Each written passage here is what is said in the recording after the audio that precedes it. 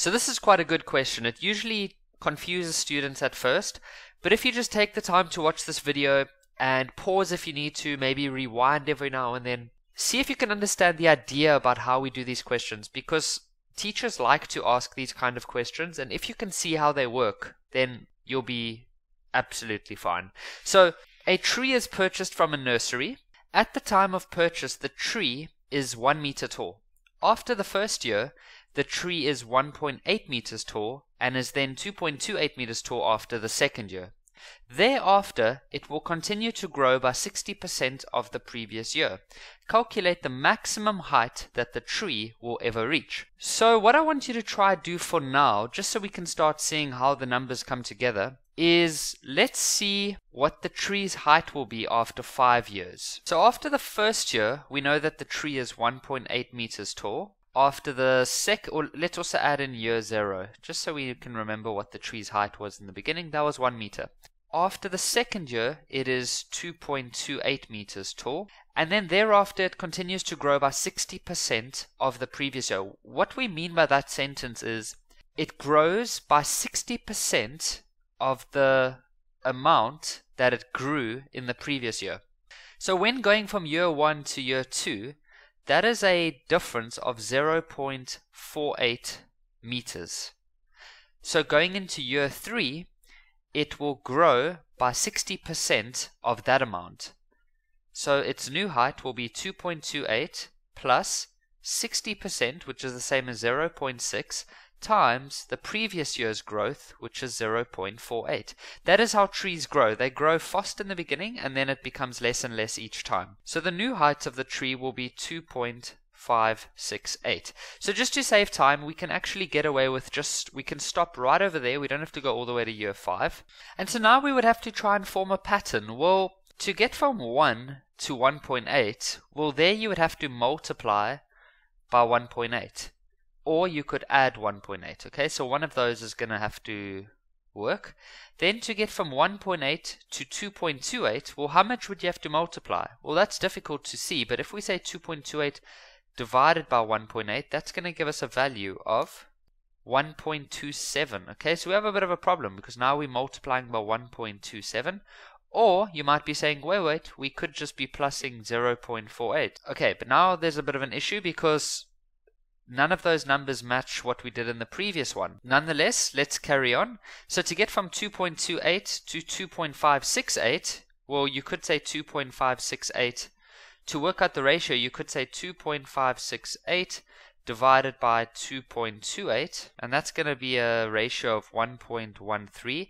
Or we could see how much we are adding, and that's 0.288. So what is going on? Because nothing seems to be staying constant. We're not multiplying by the same number each time. We're not plussing by the same number each time. So there's no pattern. That would be correct. The pattern is not going to be formed by looking at the total height of the tree. The pattern is going to be formed by looking at how much the tree grew by each year. So we need to take a look at the growth. Okay, so in this, from year 0 to year 1, there was growth of 0.8 meters. Then from year 1 to year 2, that's 0.48. And then from year 2 to year 3, there is growth of 0.288.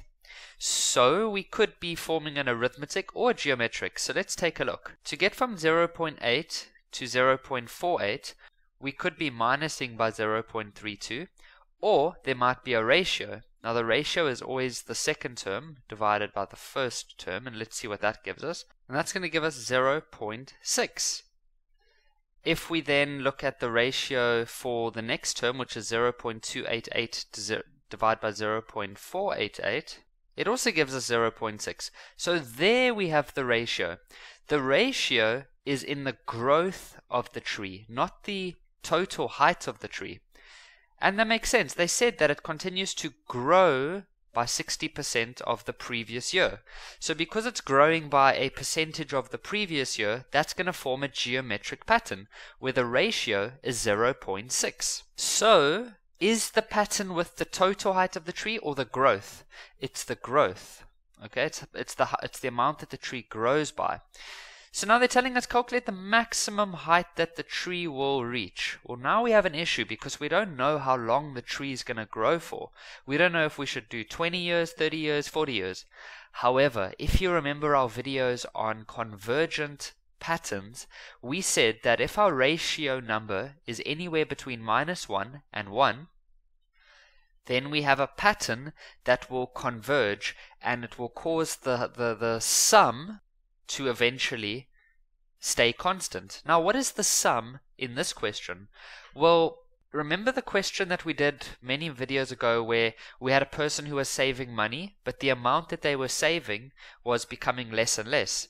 Well, in this question, the amount of growth is going to become less and less, and so the total height of the tree will eventually become constant. Just like in the question with the person saving money, their total savings eventually became constant. So we can use the sum to infinity formula. We are allowed to do that whenever they ask us to find the maximum, and when it's a geometric, and it must be convergent. So r has to be between -1 and 1. And our r is, we said that our r value is 0.6. So we can use that formula. Now, what are we going to use for a? Now, this is where many students will say, oh, well, obviously it's 1 because that's the height of the tree. But remember, our pattern is not the total height of the tree, it's the growth. And so the first growth that we had was 0.8 meters. Okay, it wasn't the 1 meter, it was the 0.8. And even if we did use the 1 meter, I mean, sometimes you could use the 1 meter, but check this out. If it's 1 meter in the very beginning, after the first year, if we had to try grow the tree by 0.6, that would only give us a total growth of 0.6 meters, and so the tree would have to be 1.6 meters at the end of the first year. However, they told us that the tree is 1.8 meters, and so the pattern doesn't work from the first year onwards. Sometimes it will, but in this case it doesn't. That r value only starts working from year 1 onwards. So we're going to use 0.8 over 1 minus, and then the r value we're going to use is 0.6. So you see, if we had used a as 1, which is the initial height of the tree, that wouldn't make sense because the r value going from 1 to 1.8, that r value there is 0.8 and not 0.6. So we can't use the original height of the tree. We can only start using that formula from the point when the r value was 0.6. I hope that makes sense. Oh, so no, we're not going to use that. So then if we go fill that all in on the calculator, we end up with a total growth of 2. And so the maximum growth that the tree would ever have is 2. So then, if you add the maximum growth onto the original height of the tree, which is 1 meter, then this tree will reach a maximum height of 3 meters.